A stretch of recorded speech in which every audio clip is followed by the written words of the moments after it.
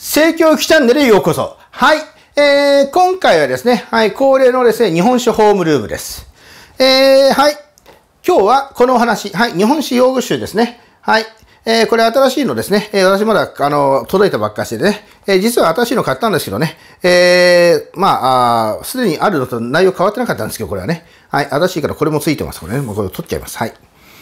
でですね、これね、どうするのか、買うのか、買わないのか、使うのか、使わないのか、実はこれね、いろんな論争を呼んでるんですよ、いろんな人がですね。用語集を覚えるなんてありえない。用語集は、頼って用語集勉強をするやつは落ちるとかね、書いてる人もいますしですね。用語集を身近に置いて勉強していこうという人もいますしね。これは実際、日本史や世界史や地理や政経、もろもろありまして、私もこれ全種類持ってるんですけどね、他にもいろいろ使えるからです。とりあえず今日は日本史だけで話をしますけどね。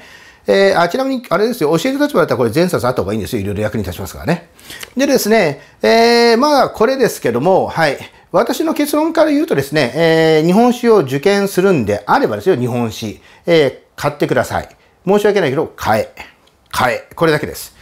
なおですね、これは最新版でなくてもいいです。例えばだからほら、皆さんのね、兄弟とかですね、使ったものがあれば、もうそれ中古品でも構いません。とりあえずこれは一冊絶対必要です。はい。でですね、なぜかというとですね、はっきり言ってですね、すでにお話ししましたように、教科書によってですね、載ってる用語、載ってない用語というのは多少差があるんです。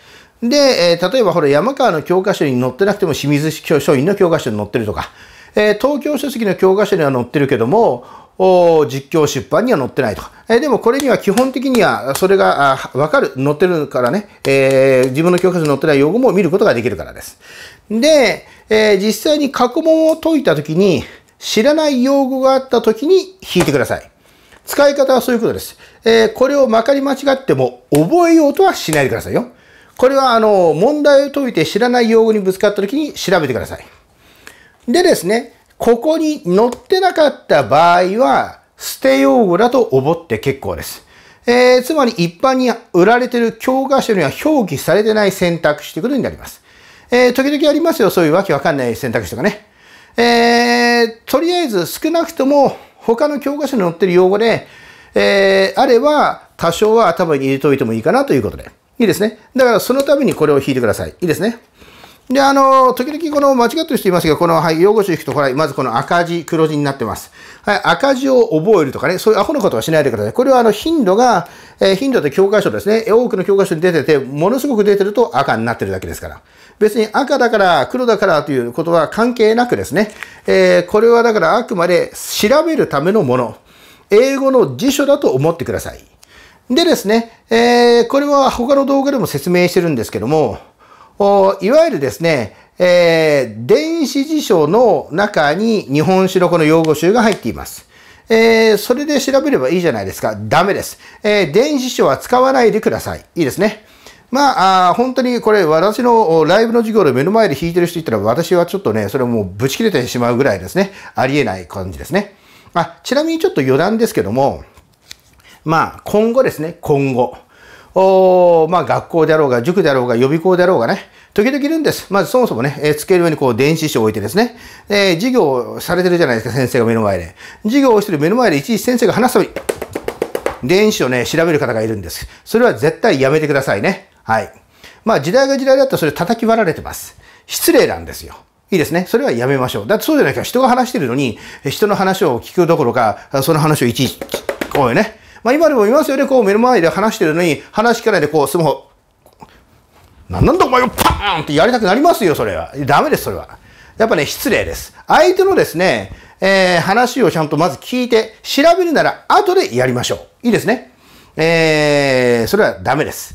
でですね、私が言いたいのはですね、あれです。電子書がなぜ良くないのかということなんです。はい。じゃあ、例えばですね、例えば見てください。はい。簡単な用語だとちょっとあれですんで、こうしましょう。じゃあ、はい。